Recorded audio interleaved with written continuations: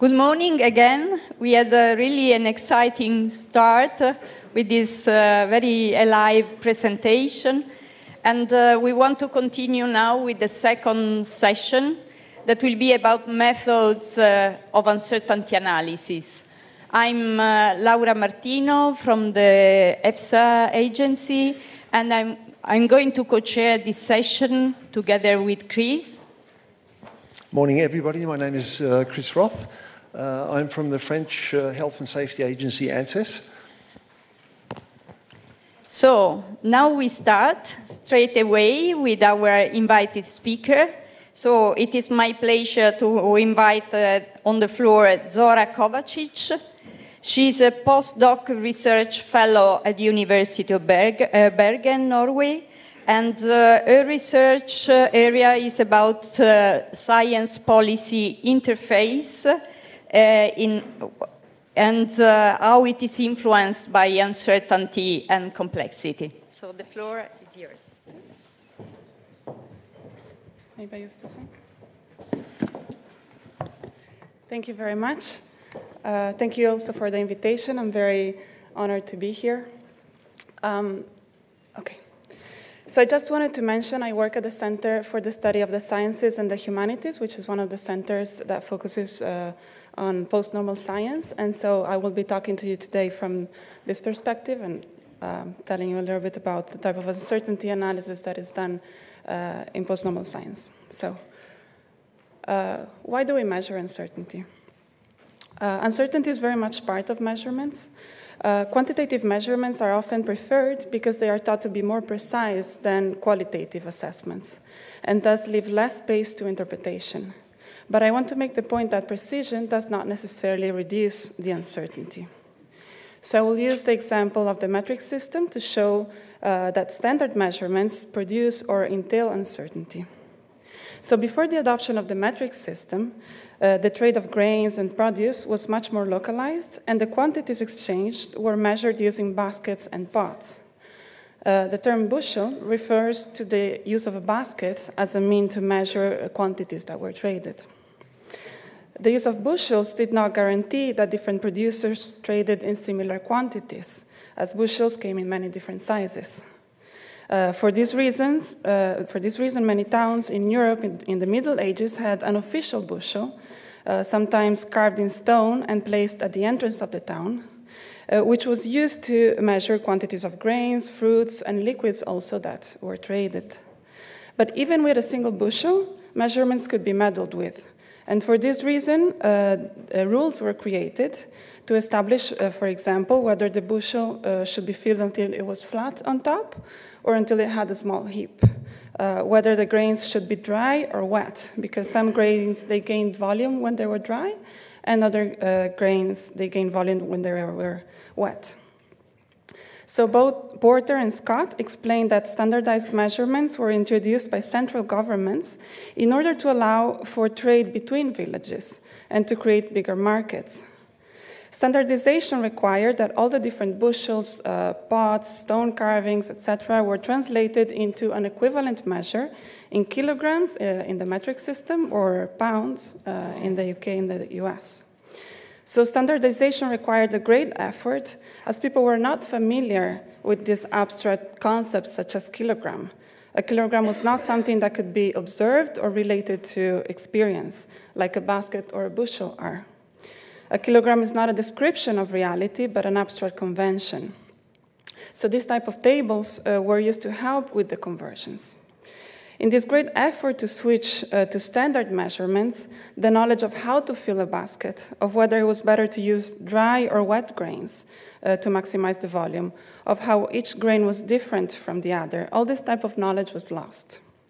Standardization made it possible for someone to trade without knowing what was being traded. So the metric system makes grain legible at a distance, but also implies an important loss of information. Therefore, standard measures also caused a loss of knowledge. They created uncertainty. This example shows how quantification is the result of a convention about what to measure and how to measure it, but also how measurement entails loss of information, and therefore uncertainty. So rather than measuring uncertainty, it may be better to talk about assessing uncertainty, which can be thought of as acknowledging the knowledge that is lost through measurements. As in the case of grains, uncertainty goes much beyond the standard error in the measurement of weight, and includes also knowledge about the seasonality of grains, the quality of yields in current year, the nutritional value of each type of grain, how they were handled, how far they traveled. And out of the analogy with the grains, uncertainty can be a shorthand to signal the limits of knowledge. So there are different types of uncertainty, and what I would like to do is to introduce some of the theory of uncertainty and give an overview of some of the methods that can be used to analyze these different types of uncertainty. So first with the types, a few definitions. Knight first introduced a distinction between risk and uncertainty in economics in the 1920s, and he defined risk as a situation in which the possible outcomes are known and the probabilities associated with each outcome can be calculated. So an example of risk is the casino game of roulette, in which all the possible outcomes and their associated probabilities are known. Strict uncertainty is defined as a situation in which the possible outcomes are known, but the associated probabilities cannot be calculated. So an example of strict uncertainty is a hurricane. There are areas that are known to be prone to hurricanes, like the Gulf of Mexico, but this knowledge cannot be used to predict when the next hurricane will happen. So the novelty introduced by Knight is that not all types of uncertainties can be quantified. Risk is quantifiable through probabilities and statistics, but strict uncertainty is less amenable to quantification. As in the example of hurricanes, quantitative information about, for example, the historical occurrence of hurricanes that does not reduce the uncertainty about the future, about when the next hurricane may happen. Wine introduced other two types of uncertainty, which are ignorance and indeterminacy. So first, ignorance is a situation in which the possible outcomes are unknown. And so we can say that we don't know what we don't know. An example of ignorance, which came up earlier today, can be the existence of black swans before the so-called discovery of Australia. Black swans were not considered as a possible outcome. And indeterminacy, or systemic uncertainty, is a situation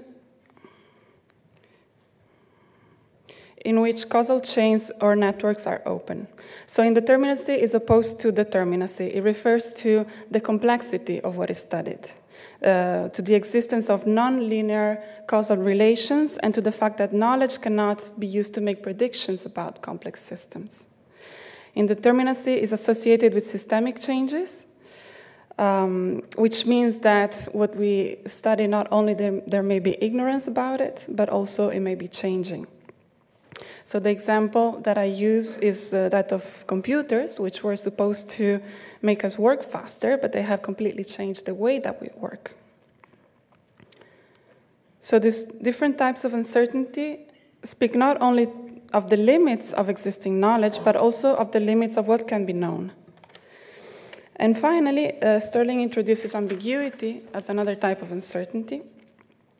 Ambiguity is defined as a situation in which the outcomes are unknown, but not due to lack of knowledge, but to the fact that one cannot predict which of the known outcomes will be realized. So probabilities may be known, but because of multiple and divergent or contested evidence, one cannot know what will happen. So bisphenol A is an example. This is one of the most studied chemicals, yet this does not reduce the controversy. Ambiguity alerts to the fact that more research may increase uncertainty rather than reduce it. New evidence may contradict previously existing knowledge, changing the knowledge gaps into controversies and not into certainty.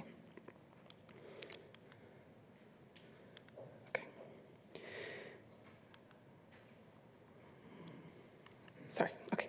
So qualitative methods are necessary for two reasons. One is that some types of uncertainty cannot be meaningfully quantified or cannot be quantified at all. Quantification does not help, as we saw before, predict hurricanes, and it does not help solve the controversy over bisphenol A. And in the case of unknown unknowns, quantification is not possible at all. And the second reason is that a more qualitative assessment may help identify some of the knowledge that is lost or not considered in the problem definition.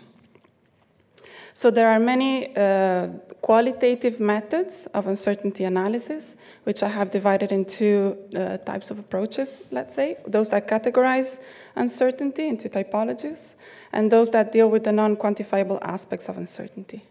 I will give an example of one method of each of these two approaches for you to get an idea of how this could be applied. So the first example is NUSAP.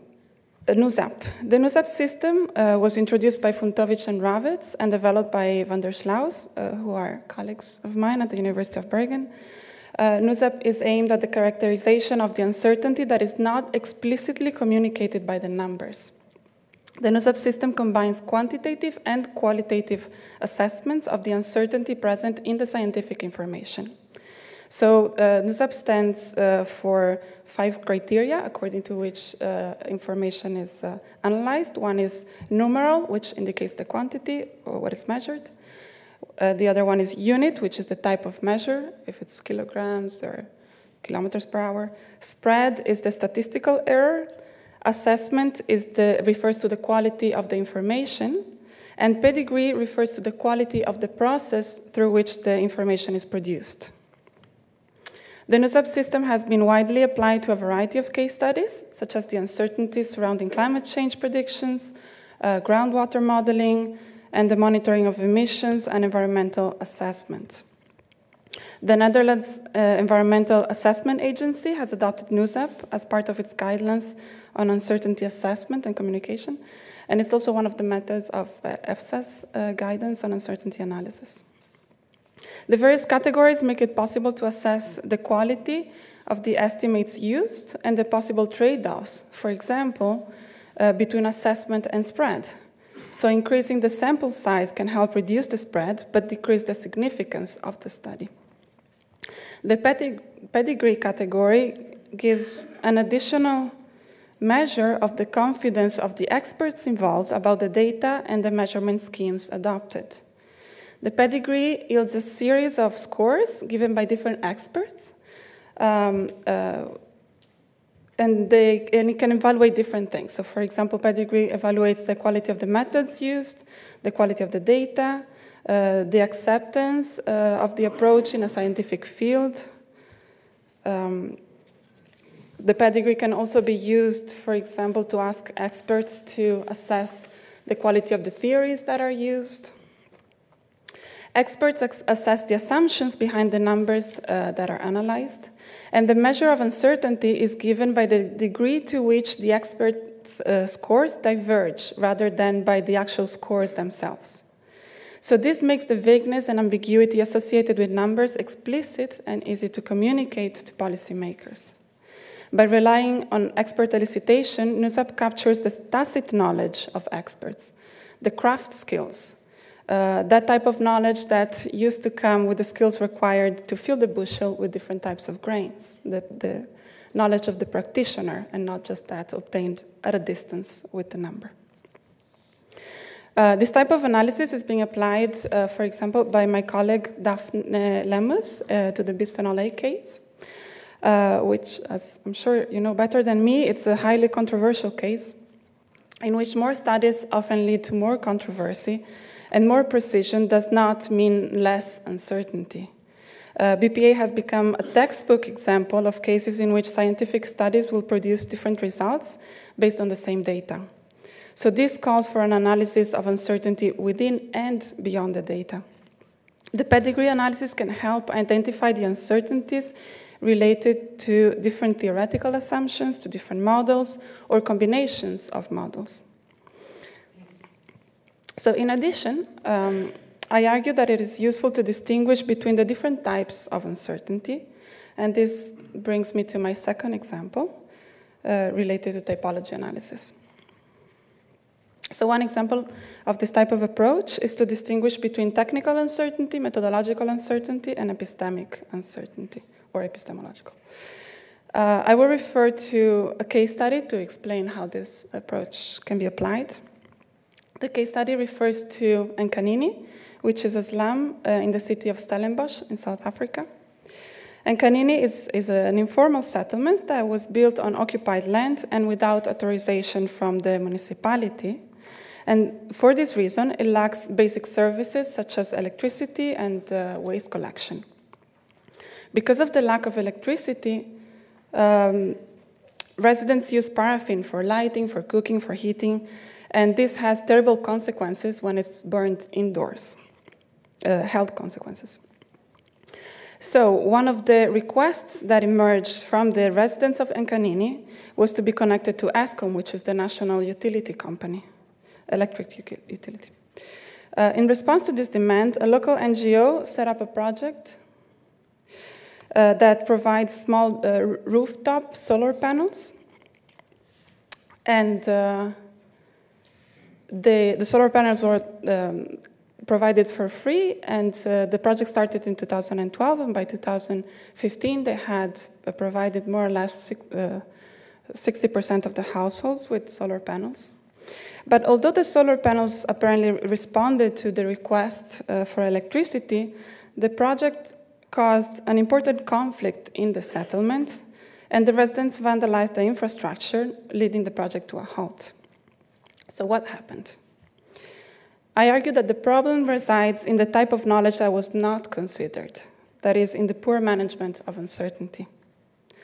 The project solved the technical uncertainty associated with the practical issue of how to provide electricity. This was solved through a technological fix. However, the electricity provided by the solar panels was not enough to meet the energy needs of the residents. Electricity could only be used for lighting and did not substitute paraffin for cooking and for heating. Now, the demand for electricity and for energy in general could not be easily estimated because of methodological uncertainty. The population doubled in 4 years in the duration of the project. Changes in demand were due not only to the population growth, but also to changes in household composition. So, for example, for fuels that are used for lighting, the consumption doesn't change if there are more people living in the same house. But for fuels that are used for cooking, then the demand goes up with the increase of population. So different fuels, they have different demand patterns. On top of this, the different consumption patterns of the different fuels interact with each other. So introducing electricity changed the energy mix as a whole. So all of this makes it very difficult to make predictions, to understand how to model how the demand will change, and creates a type of uncertainty, of methodological uncertainty. But finally, and most importantly, the project only took into account technical knowledge and ignored the local knowledge of Nkanini's residents. So the request to be connected to Eskom was seen by Nkanini's residents as a means to obtain the official recognition of the settlement and the provision of public services in general. So for this reason, they saw the solar panels as a threat to their request. And this is what created a conflict. They thought they wouldn't be recognized anymore because now they had the electricity. This is an instance of epistemic uncertainty. By giving privilege to technical knowledge, the problem was misinterpreted and the solution was misguided. Uncertainty in this case arises from the framing of the problem as a technical issue and from ignoring the social and political dimensions of the problem. Now I'll bring this back to an example that hopefully is more familiar to this audience. And use the bisphenol A case again. And this is also a case in which different types of examples, uncertainties, are present. So the technical uncertainty is found, for example, in the way in which the practical problem is translated into a technical problem. So how to assess the safety of bisphenol A. Choosing to carry out a risk assessment does not eliminate the uncertainty. It poses different questions. For example, how can risk be assessed? One way can be to establish a tolerable daily intake, which is also not without its uncertainty. Should we look at one chemical at a time or a cocktail effects? Should we look only at food exposure or all kinds of exposure? Methodological uncertainty refers to how the assessment is done. And so also in this case, there are many questions. Should we use standardized studies or independent studies? Standardized studies have statistical power, but are not sensitive to non-standard effects. They take a long time to develop, they are not easily updated, and they may not respond quickly enough to regulation needs and to new threats. Independent studies, on the other hand, raise questions of reproducibility and do not have the same statistical power. If one uses more than one approach, then how should the results be combined? How should the evidence be weighted? What time frame should be used to capture long-term effects? And finally, there is epistemic uncertainty linked to the different types of knowledge involved. So in this case, it can be toxicology and endocrinology, for example. Which type of knowledge should be taken into account, since BPA raises concerns both for health and for agriculture? Epistemic uncertainty is related to what is at stake in the bisphenol A risk assessment. Is it the health of future generations? What are the ethical implications of this type of assessment? The ban of bisphenol A in some countries has led the industry to use other types of bisphenol, like BPB, BPF, which are also endocrine disruptors, but are not regulated yet. So the challenge is bigger than just establishing a tolerable daily intake of one chemical. And these questions make the assessment really difficult, which is probably why so many studies have not managed to decrease the controversy. So to conclude, I have argued that quantification is inevitably linked to uncertainty, and that it is important to pay attention to the limits of knowledge and the types of knowledge that are lost through quantification. I want to stress that there is a difference between speaking of limits of knowledge and doubting the validity of knowledge. So the fact that scientific evidence does not give all the answers does not mean that it is not valid, and that one might just as well base their decisions on reading the remains of coffee in the bottom of the cup.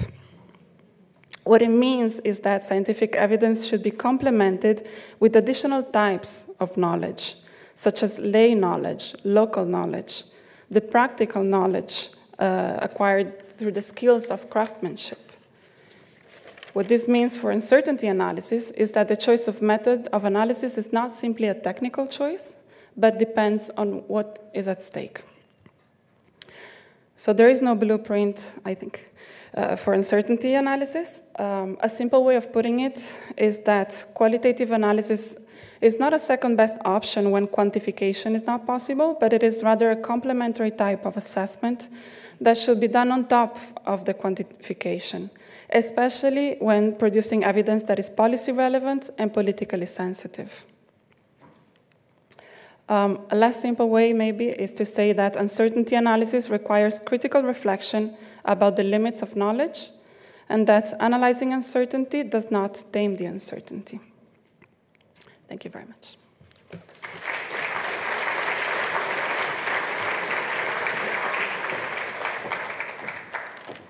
Thank you very much, Zora, for your interesting speech. We have time for some questions. I'm sure that there will be many because the topic is very hot. Do we have any question? Yes, please. Please use the microphone and keep the button pushed. Thank you very much for your talk. Short question on your definitions at the beginning.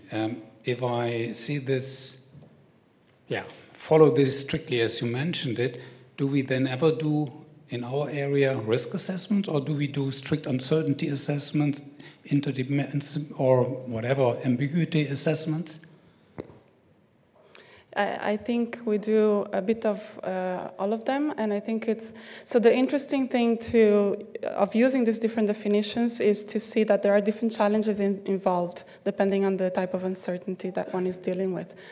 So you don't, of course, you're not obliged to use these labels or these definitions, but there are differences between dealing with something that is risk and something that is indeterminacy, and not only differences, but also the difficulties are not the same. Other questions? Please.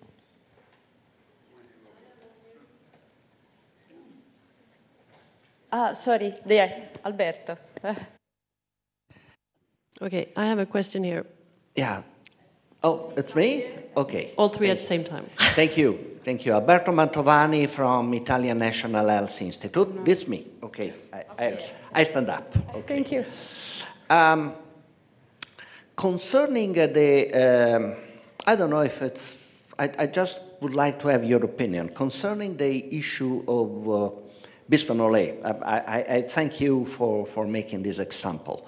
One possible source of uncertainty, inverted commas, that's my experience, that's my personal experience, are the inherent values of the assessors and of the scientists as human beings. I mean, assessor A may look at the same set of data with a more precautionary inherent value compared to assessor B. How to, that's my personal experience. I mean, also in European scientific committees. How to cope with this? I'm uncertain how to. I also am uncertain. No, thank you for your question. So I was talking about technical, methodological, epistemic uncertainty, but I don't mean to say that this exhausts all the types of uncertainty that are involved in the bisphenol A case. It's just examples. And the one that you mentioned, the inherent values of the assessor. So, for example, the pedigree analysis, when this is done in a focus group setting, and one has the chance later to ask the different experts why they evaluated things differently, this is a setting where these different values may come up and may be talked about, but that's a way of identifying them. I wouldn't know how to deal with them.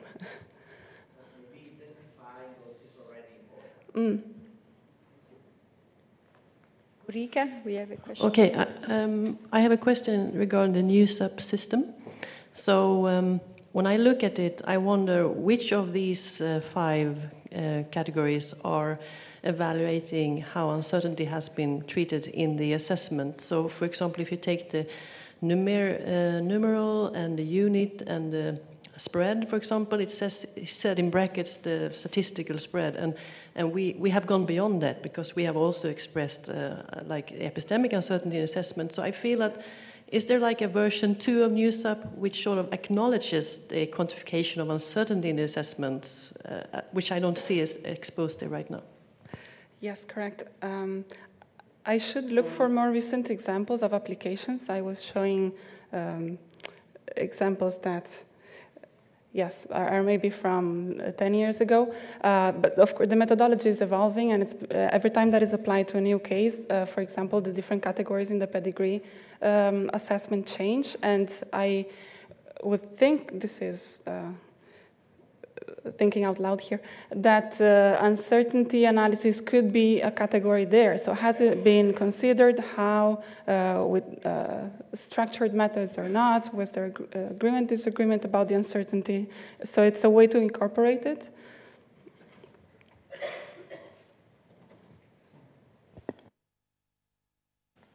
Fulvio?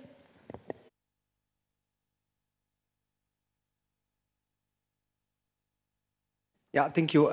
Just coming back to complex questions, so that the one you were highlighting, for instance, for BPA, in such kind of situation, I think that in any case, what would be very important to try to characterize the uncertainty and try to have everything on the same page is first of all to try to define very well which is the question that you have to answer, because if you don't have this clear from the beginning, people may have different view.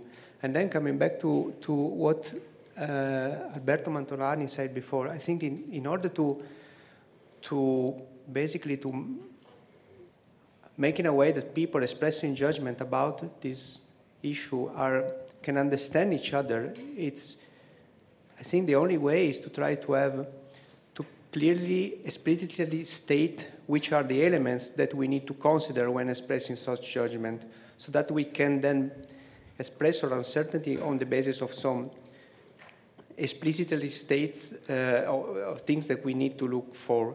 So, of course, in a situation like this, when you have what you were mentioning, methodological uncertainty is very high, I don't think that we need to simply to give up, but I think there are methods to integrate all this kind of information. This is a challenge, but I think it's feasible. What is your opinion? Yes, I also don't argue that it's impossible. I'm just pointing out at the difficulty. So like you say, and I agree completely, the definition of the question or the definition of the problem is very, very delicate. It's often the first step in an assessment, and it can be very, very controversial. And it is in this case, because, for example, there isn't agreement on whether BPA is an endocrine disruptor or it just affects the endocrine system. So from the very beginning, definitions are difficult, and a lot is at stake in these definitions. And so I think that these steps, they should be taken seriously. And I agree with you that by defining things, you create a common ground, and then it's easier for different experts, for example, to talk about the same thing. But that also means that I'm focusing on one thing and maybe ignoring other things, which is the idea of the different types of knowledge. So it's necessary, but it has a cost. And this is part of the difficulty. I agree it can be done. It's just very difficult, not only from a technical point of view, but also because of what is left out when creating this common ground.